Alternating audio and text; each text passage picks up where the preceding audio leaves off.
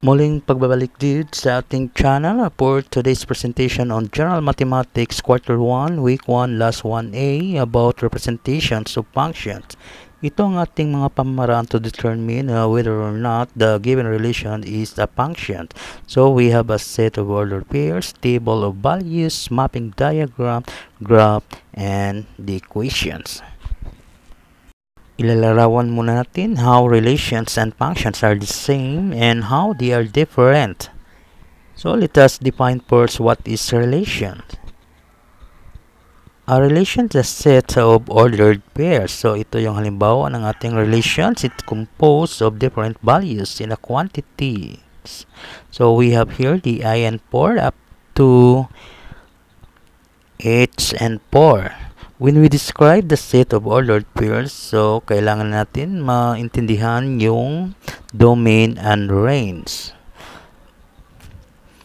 To define the domain in our relations, that is the set of pairs coordinates. So usually written in the x values. The x values in our quantity. So in our first quantity, our domain here is I. Then our next quantity, LOBEMETH.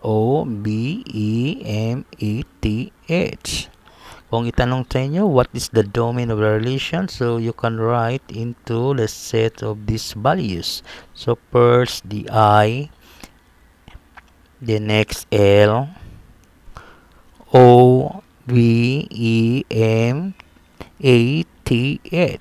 So that is the set of values for the domain of a relation. And for our range, so ang range naman natin, the range of a relation, the set of secant coordinates. So usually written in the y values in a or the secant coordinates in a quantity, and that is 4. So after the first coordinate, that is secant, 4, 5, 6, 8, 3, 6, 2, 8, 4. Okay, yan ang ating range of the relation. So maaari natin may sulat into the set of values. So we have 2, we can write in ascending order. Then next 3. Then napansin natin meron tayong same values here for the range. So you may write it once. Then 5 also. So 6 we have the same value. So 6 and 8. Okay, but you may write it once. So we have the range of the relation, that is the set of values 2, 3, 4, 5, 6, and 8. And this is special kind of relation. Tawag nito is functions. A function is a relation in which each element of the domain corresponds to exactly one element of the range. So, ibig sabihin nito, so bawat element ng ating domain or for each element in a domain corresponds exactly one value in the range. Maaari din natin i-represent ang relations by mapping diagram. Okay, ang mapping diagram where the elements of the domain are mapped to the elements of the range using arrows. In this case, the members of the domain ay tinatawag nating inputs, and the members of the range ang tinatawag nating outputs. Arrows ang ginagamit natin to describe the correspondence in the functions. Okay, ito yung ang members ng ating domain. And we have also the members of the elements of the range. Yan. Okay, then each elements of the domain corresponds with the elements of the range using arrows. So ito yung ating set of ordered pairs. So first we have the I corresponds to 4. Then next is L corresponds to 5. Then O corresponds to 6, V corresponds to 8, E corresponds to 3, M corresponds to 6, A corresponds to 2, T is to 8, It's to 4. So each element of the domain corresponds exactly one value of the range. So these relations ay tinatawag nating or we may consider this relation is a function.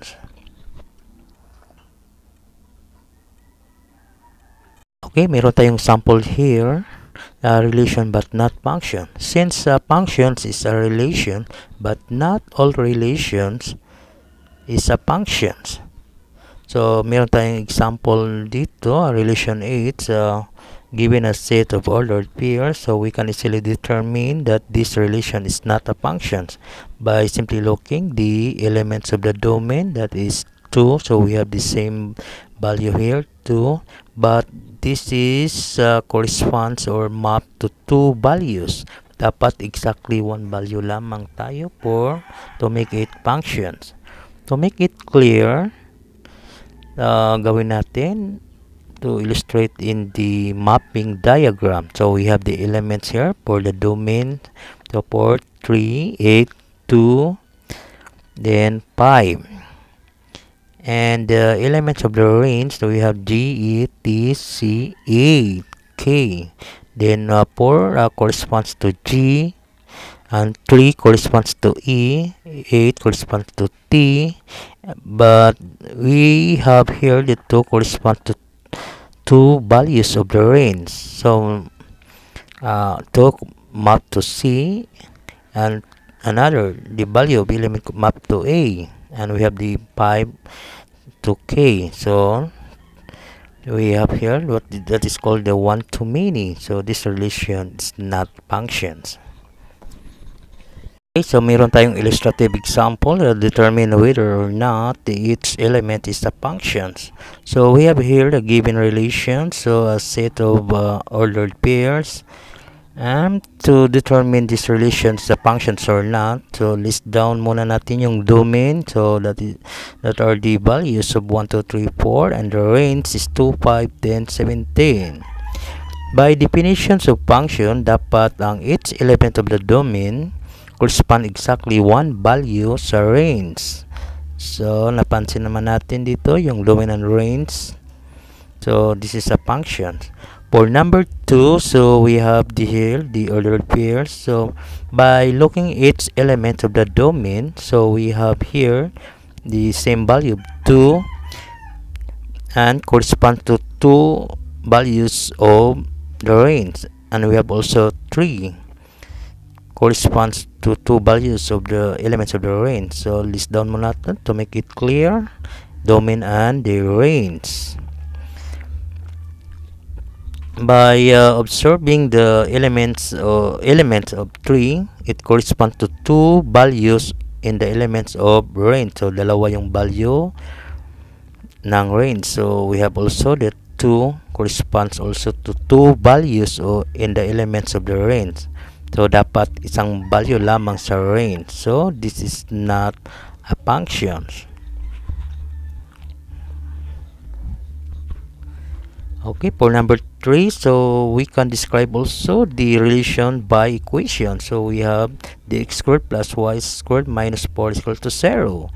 Then to solve for y, write the original equations, then transpose negative 4 to other side, so maging positive 4.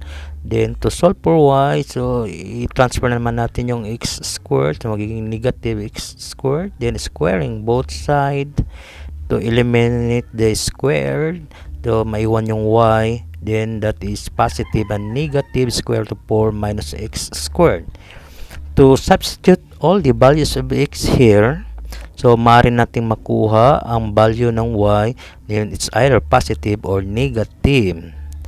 So to illustrate, so for every value of x, there's corresponds the y sub 1 that is positive, and also the y sub 2 that is negative. So dalawang value ng y that is not a function.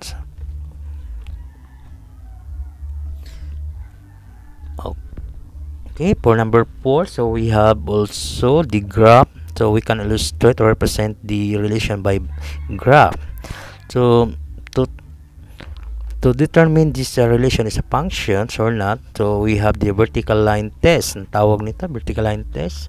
Ibig sabihin nito, a graph represents a function if and only if no vertical line intersects the graph in more than one point.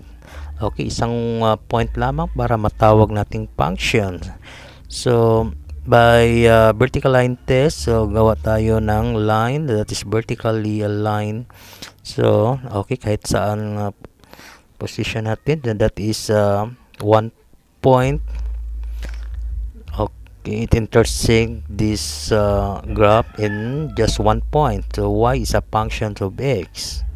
So, that is a function. Okay, so this graph is a function by using the vertical line test.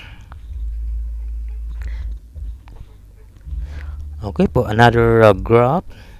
So we have here the graph then by using the vertical line test.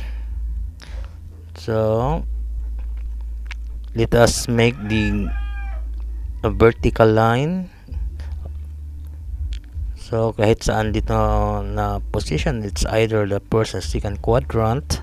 So yan, meron makita tayong dalawang point. It intersects the graph in more than one point. So meron tayong dalawang point ito, intersections of 2 points on the graph. So y is not a function of y since two values of y, dalawa yung value ng y corresponds to x value. So that is not a function. Okay, so andito na tayo sa ating learning activity sheet. So the last number 1a, the representation of function. So for a, determine whether or not its relation is a function. So given natin, we have the relations here. And for letter B, state whether or not its relation is a function. So we have the mapping diagram and table, and also we have the graph and the equation.